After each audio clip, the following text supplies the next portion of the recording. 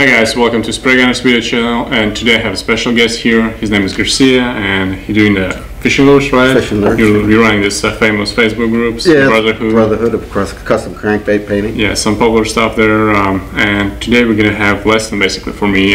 First time painting fishing lures. This for those of you who are trying to get in this kind of industry and do it by yourself. So we're gonna show what you need for a start, what you need, and you know, all the technical basics, right? So what do we start with? I got my airbrush ready. Yeah, start with a blank lure. Okay. And tape off the bill so you don't get anything on the bill, which we already did that. And we got to paint. We're going to paint a sardine, so the whole thing has got to be sprayed white as your base coat. Okay. So just put some in there and start spraying. Great.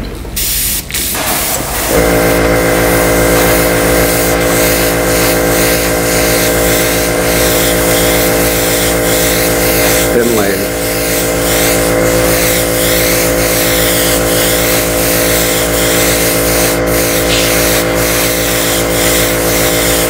Wow, this white goes on nice and smooth.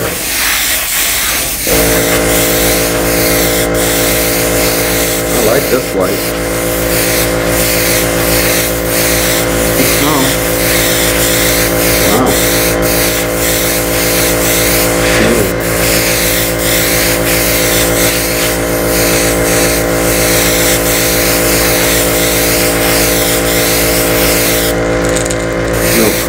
No bump.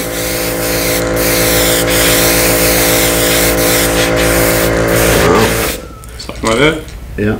Make sure you get in the back and underneath the chin too. And in the back of the eyeball. Yeah, that's what I missed. That's a good point. And then just make sure it's all covered. And then we're going to heat set it with the blowgun. I do have one of these ready. Oh man, it's not working for me good. Yeah, put it too. This one industrial, so don't get it too hot. Yeah. Get a higher setting. So don't put it right on it because you'll melt the paint and you'll melt the bait. You're just heating it up till you see the shine sort of get dull. A hair dryer works much better than a heat gun because this gets really, really hot. Oh, we use this for the packaging here, so don't use hair dryer. Yeah. You see how it's getting dull?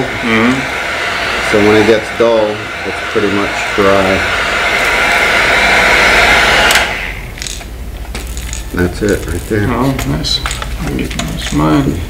Put it on the high setting. Yeah.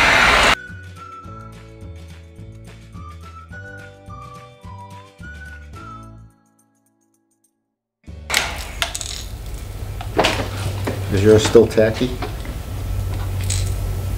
A little bit. Yeah. Should I give it to Mom? Yeah. Oh, well, I don't know what kind of paint it is, so.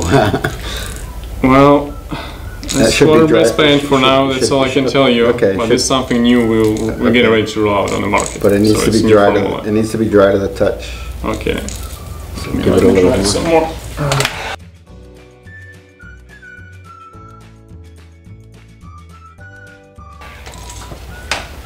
Feel drier? Yeah, that's better.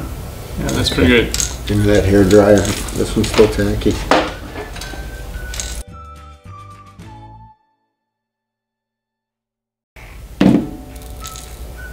Not better. Okay. Put it down. Okay. Now we're going to take a loofah, shower loofah, and you're just going to put it over it and stretch it out till you see the scales open up. And then we can tape it because we don't have any clips. So let's just tape the tip in the back. I'm going to cheat and use the clip in front.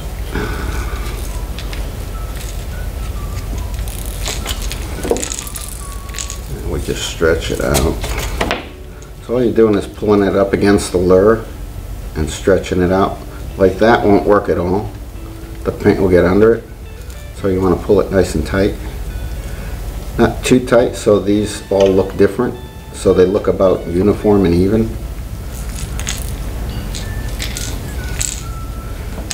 Right about there. Yeah, normally you do this with clips. So I'll just hold mine like that and spray it. Okay, I'm gonna have to change the color.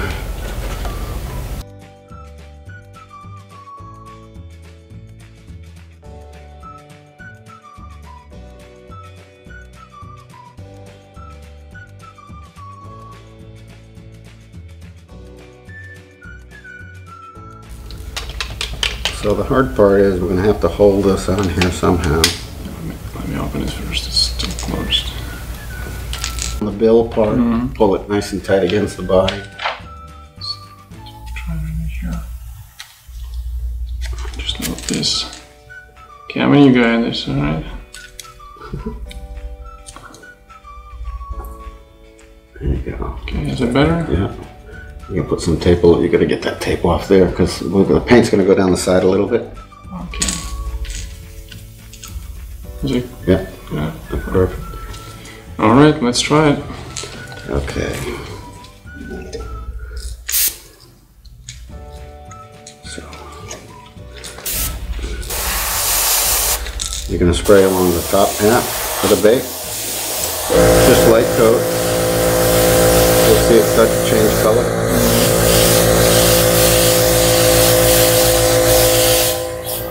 And then turn it on the side so you're spraying on the top but a little bit down the sides. So you're on an angle, you're not actually straight with the lure. You spray on an angle, it'll go down the sides a little bit. You do the same on the other side by turning your lure a little bit.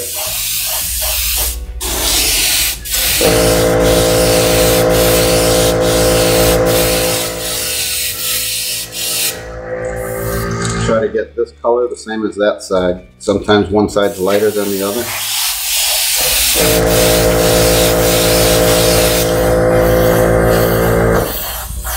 Too light, then coat.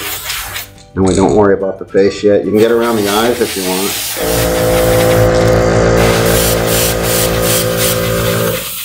So I got the eyes and a little bit on the yolk side.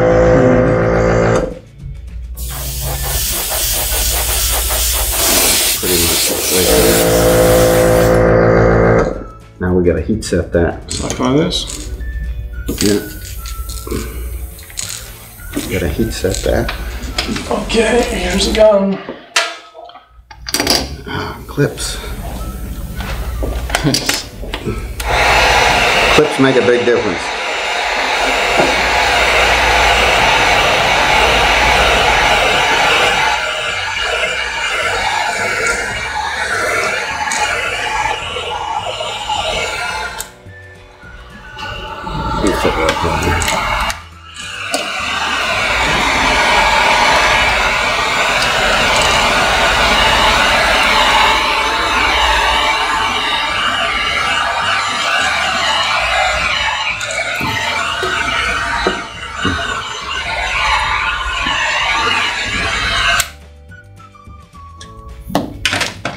Now we're going to change colors.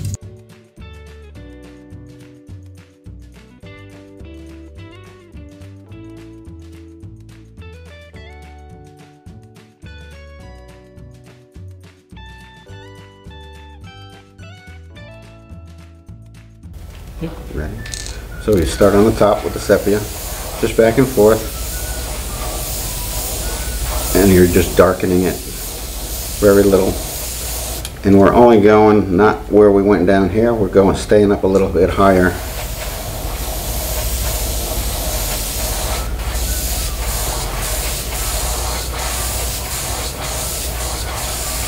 Now the angle is this way, so you're putting the paint in this direction, so it only hits so far on the body.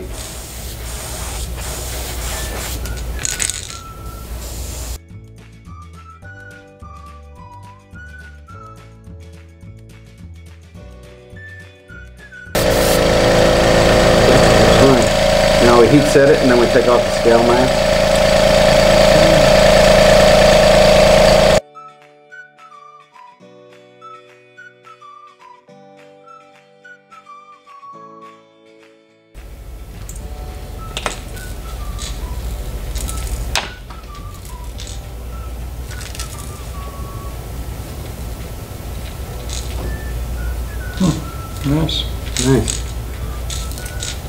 we're going to take that same sepia and we're going to darken along the top here with no scale mask. So it blends it in just like that, just along the top.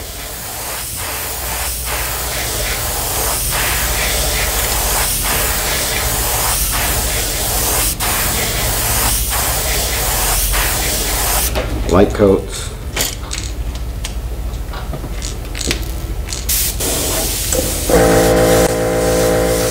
Get your airbrush a little closer.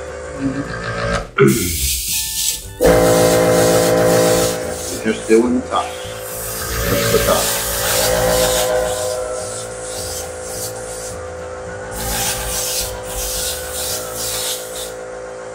Now we get the back. Shoot it this way. If you shoot it that way, you can get the belly all looked up here. So just angle it, shoot that, and then shoot the nose underneath the nose. Around the eyes.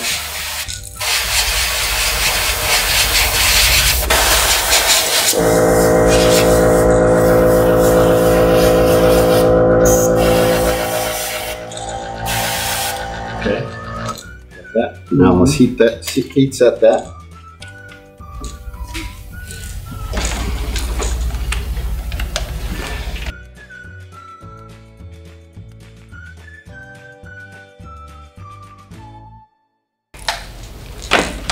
Now we're going to take some sepia and you're going to spray, you wrinkle up a paper towel so it's all wrinkly, and you're going to take the sepia and you're going to spray the towel.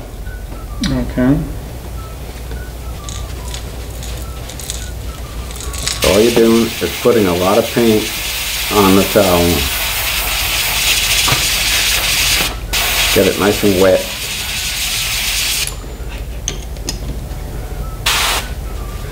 Then you're going to just dab it on the road, around the face, like that.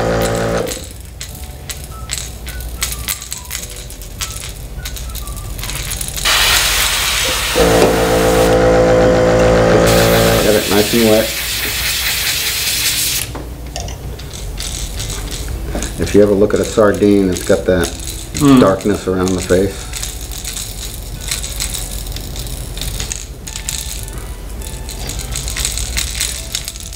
And that's it. We heat set that, and then we're going to change to black, and we're going to do the dots.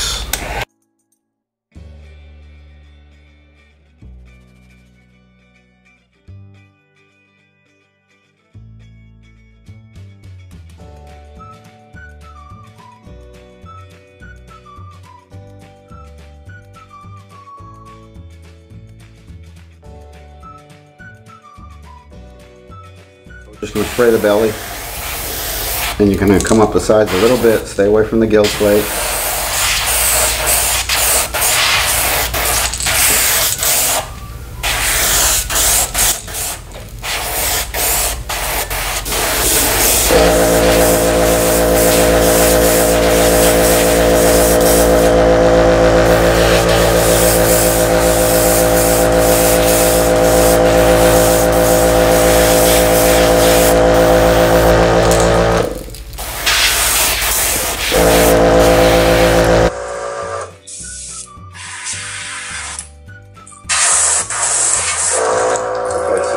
Have that, the pearl on the bottom.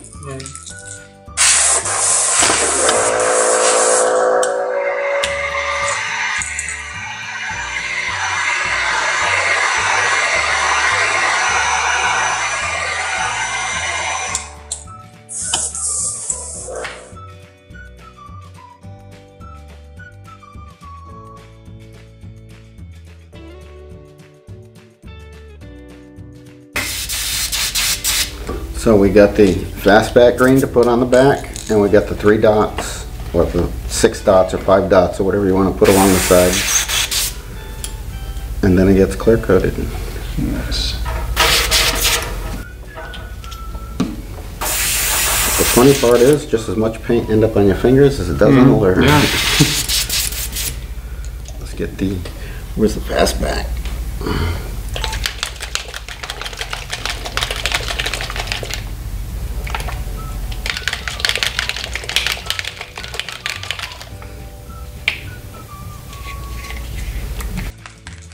Fastback we're just putting straight on the back. We did the sepia on the back, but that was to blend in the scales. This is just going on the back. That's it.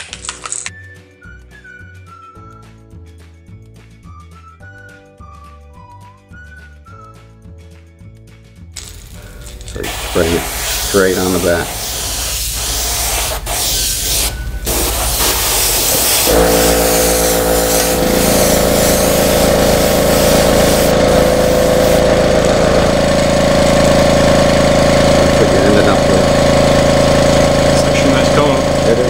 I use it on a lot of stuff.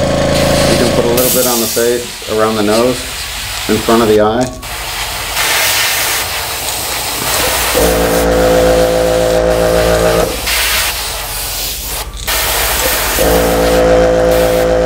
And that's it. Heat set that. It's right there in the middle.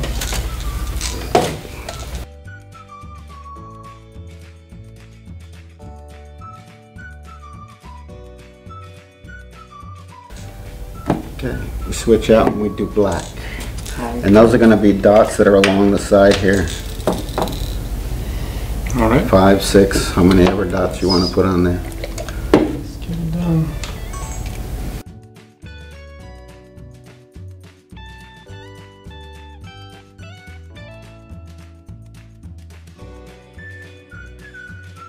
Yeah, that Fastback green just looks good on everything.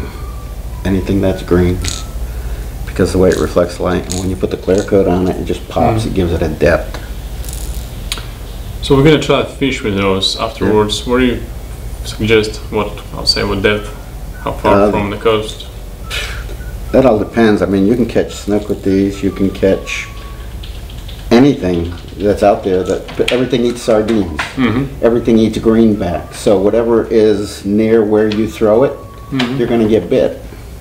So I mean, you can go out far if you want, or you can go close in. Oh, thank you. Shake that up. It's almost empty. I only need a little bit.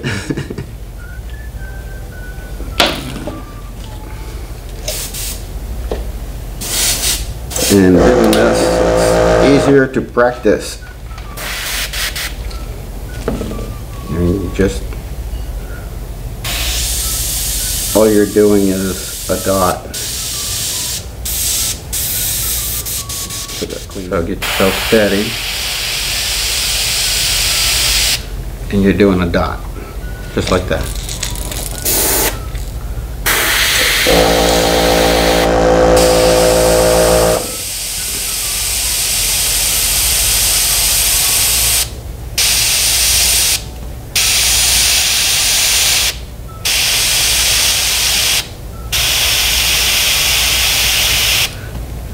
When it doesn't want to come out, give it some spray.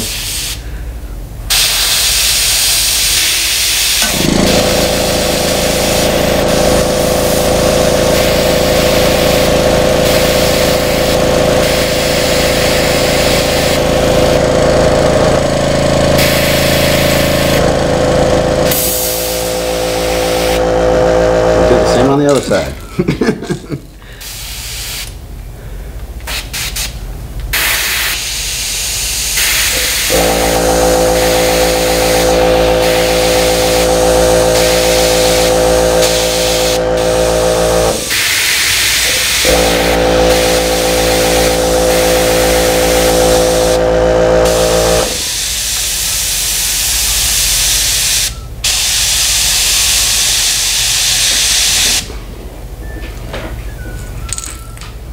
Like that. Heat set it. Okay, go ahead.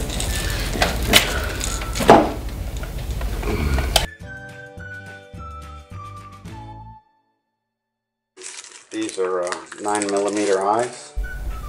You just grab the eye and you stick it on the lure. Set it in. The eyes make a big difference. The lure just doesn't look right without the eyes.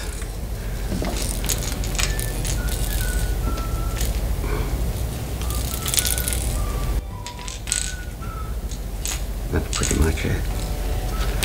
2 eyes, one each side. And you take the tape off.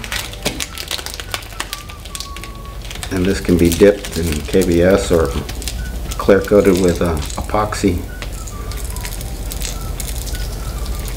So you don't spray clear coating? No. No? I normally dip it in KBS. You dip the whole lure in KBS, and you let it hang and sit for 24 hours. Okay. Or you can take a brush, or you can spray it. It depends if you have the gun to spray clear coat on it. Either way. But normally I dip it in KBS. And you can also epoxy it. Put it on with a brush.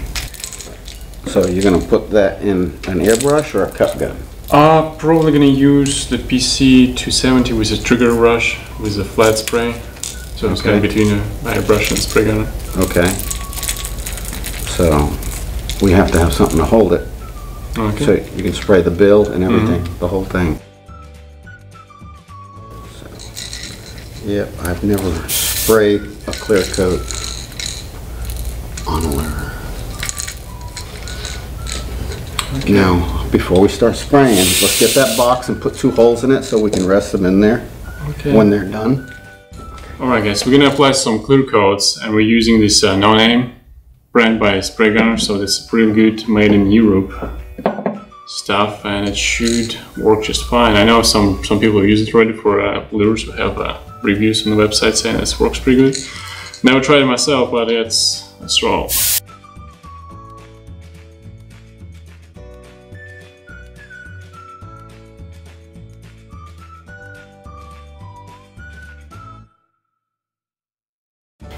Okay guys, so we have the first coat of the clear, which you first time sprayed on, right? Yeah, first time spraying through an airbrush.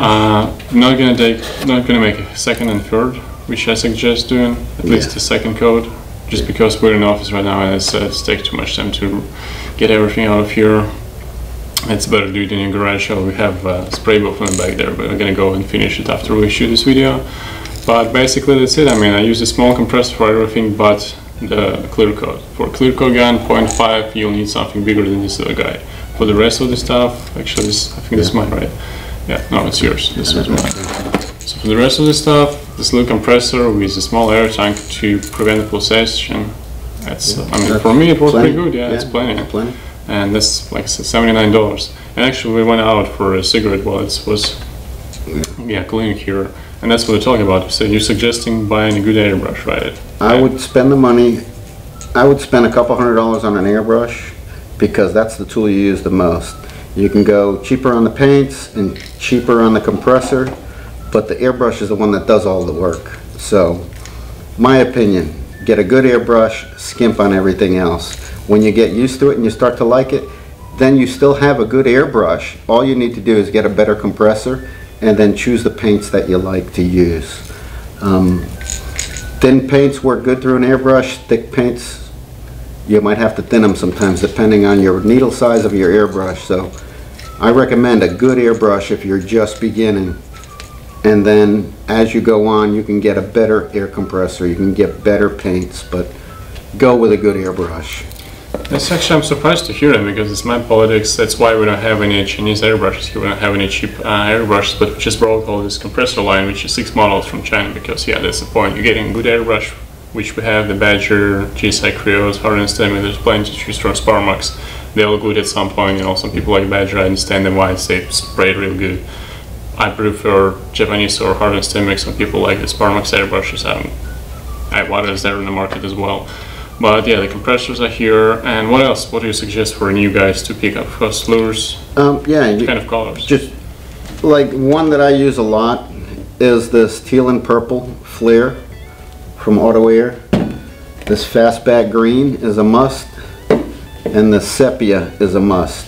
You do need white, you need black, you need your basic color set. You can always mix colors, but certain colors like the lime green is a must. You don't need colors that are like, I don't know, real bright. Fluorescent colors fade. A lot of them are not color fast, so just get a basic color set, your regular opaque colors, get some flare colors, and transparents. Transparents work good on everything, whether you're doing a big lure, a small lure, whether you're doing, I don't know, thin coats. Everything on lures is layers. You want to do layers. The people that just spray it on one thick coat, you'll never get anywhere. So a good airbrush, thin colors, and you can always mix colors, but the Fastback green is a must and the Sepia is a must. Anything else, it's up to you. But you need white and black. That's it. You said you like this white, right? Yes, I like that white. White bottle white. That bottle of white sprays. I normally use the golden titanium white, and that sprays really good compared to that. So I don't know what it is. He won't tell me. I'm gonna give you this bottle actually to give. It goes on very smooth, very even, and it's a nice to be white. In the market in a few It's a months. nice white. So we're not telling about it yet, but it's going to be in the market in a few months. I'm going to give you this bottle so you can test it some more. Well, I guess I hope it was helpful. If you have any questions, you can comment and we'll respond. We'll ask Garcia, and I think you already joined his Facebook group, the Brotherhood.